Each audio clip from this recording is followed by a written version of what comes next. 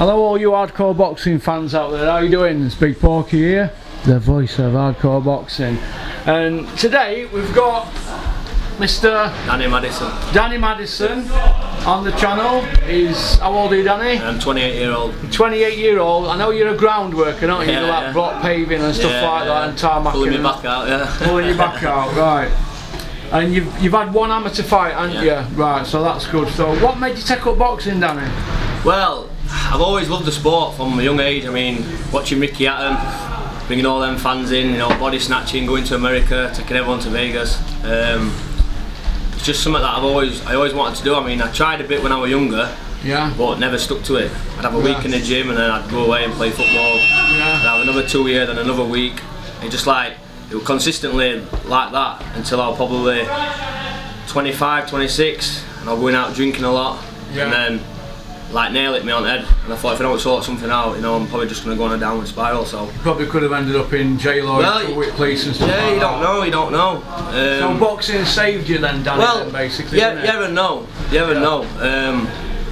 My girlfriend was pregnant with my youngest child, so at the time it was either you sort yourself out and dedicate yourself to something, or... Is that why you joined Mickys Athletic? Yeah, well, I was training and I heard about Mick and Josh, you know, tough gym, old school. So I come down. Half a daily and Terry McCann, aren't they? So I come down for a spar one day and all lads tried taking my head off, and I thought, you know what? You know, I come back. I think I had a black eye for about 2 days, and I think Josh and Mick said, probably won't see him again. 2 days later I was back down with China. Come on, we're going again, you know. So yeah. Whereabouts are you from, Danny? Woodland. So you're from Doncaster? Oh, you live down, who was that fighter from down that way? From Jason's funny, he's from that. So you've come in, you're enjoying it. Yeah. And it's probably saved you from just spending time in the pub or getting in with wrong people. Yeah, well, like that. I went through a patch of about 6 months where I was out every week. Didn't know what I was doing, you know, probably with the wrong crowd. So yeah, I come here, trained hard, I get pushed every day. So there's no better place for me than here, I don't think. Yeah, it's like your sanctuary, innit? And a lot of people that I speak to will come here because it's getting a fair old crowd here now, innit? It's really now. busy. I think when I come there were about 8 of us, I think. Times up by about 6 now. Well, boxing can save lives. It saved my life because I was going down wrong road, and I had been for years, and it gave me a little bit of focus. And obviously you meet people in the boxing circle, or as Bunsey calls it, the boxing family.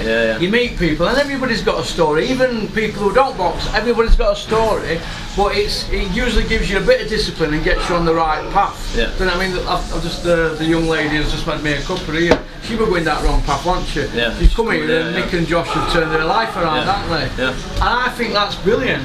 But where Mick and Josh have an advantage is, Josh works with kids that are obviously naughty and disadvantaged, doesn't he?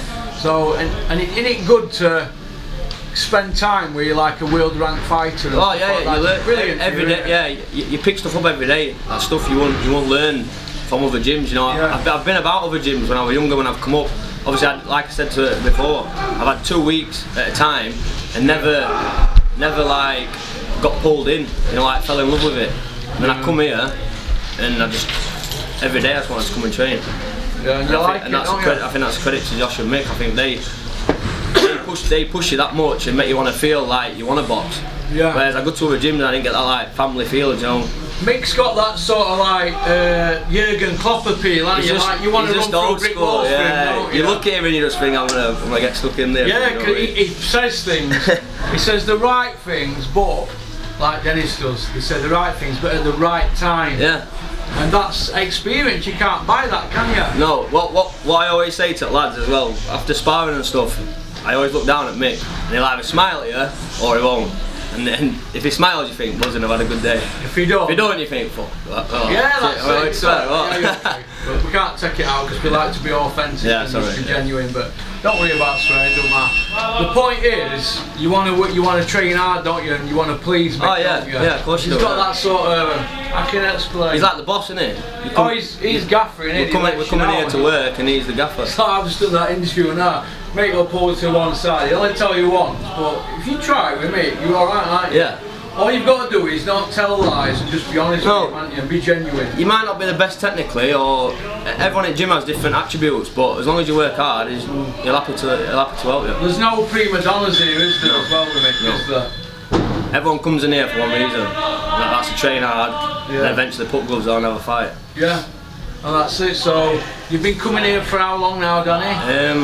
About a year and a half I've been down here. A year and a half, yeah. And obviously you've had your first amateur fight. Yeah. How come it took that long before you got your fight? Did Mick want to see if you were... No. I was due to box 2018 in December 7th, but the lad pulled out on scales. I weighed in, and I think half an hour before the fight he went to the doctor and said he wasn't very well. So then that like put me back a little bit, but then I come back training and I was due to box again in March, and then kid pulled out again, so I had 2 month bounce.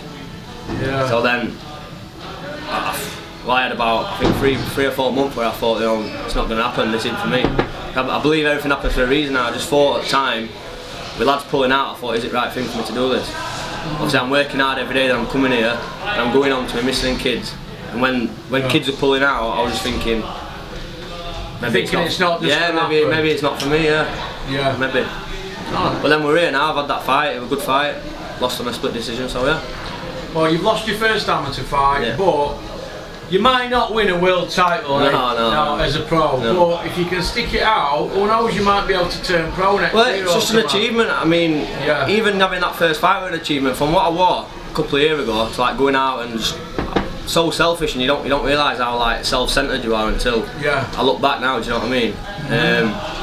But yeah, who knows? You don't know. It's an achievement. I work hard. Mick says I've got a bit of talent as well, so we'll see. Yeah, that's brilliant. That is brilliant. Well, listen, it's been a pleasure to have you on. We don't discriminate against anybody on the channel. No. But we don't have these casuals on, you know, who follow Matchroom. We don't have them on the channel because they're not real boxing people, are they, like us?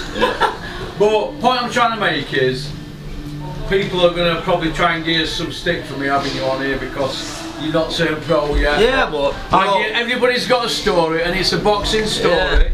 And like I said, there's always negative in the world, no matter what you do, whether I'm an amateur, pro, or just walked into the gym to have a chat with you, everyone's got something to say, but listen, mate, it's what it is, isn't it? Well, everybody likes to interview stars and that, but I'm trying to get the point across that there's the other side of boxing, and there's people that have got a story. They're not all like a kid who got like Anthony Joshua, who got in trouble, went down the wrong path, ended up where he's ended up. Olympic medal, he got that gifted, he got a world title gifted and all other stuff. And then there's the other side of the story, the kid that's got a family, you've got a job, you work hard doing that job, it's very hard, isn't it? I've done that job myself in prison, it's hard work, isn't it, that digging game. But the point is, you come here and it's your sanctuary, isn't it? Mick Whale and Josh Whale have given you a sanctuary, and you've got a bit of a chance now to just do something else with your life. I'm just intrigued to see what happens, you know, through hard work. I'm a big believer, if you work hard, you know, stuff can happen. I bet you're a good ground worker, aren't you? I'm alright, well, my boss might not think so, but I'm alright, Well, listen, if I need any groundworking done, you'll give me a ring. I'll get you the bricks and you can do the graft. Everything. And that's it, and I'll put you on day rate. 140 a day. 140 a day, listen mate, say he's paid 1,140, doesn't it? That's it, mate. But it's been a pleasure having you on, you're a nice kid. And shout out to Innovation Alloys and South Yorkshire Packaging Limited, UK Limited. Right, have you got a Facebook or a Twitter, Danny? I have, What's your Twitter and Facebook? Well, my Twitter's down at the minute, I need to set up a new one. I've got Facebook, Danny Madison, but Instagram is Manilow22. Instagram what? Manilow22. Manilow, as in Barry Manilow? As in Danny Manilow. Oh, Danny Manilow. I thought you said it was Madison, your name. Is what? Yeah, it is, but it's just an old young kid thing. That's not a cool name, that is it, Manilow? No, it's just grew up with me, I think, so.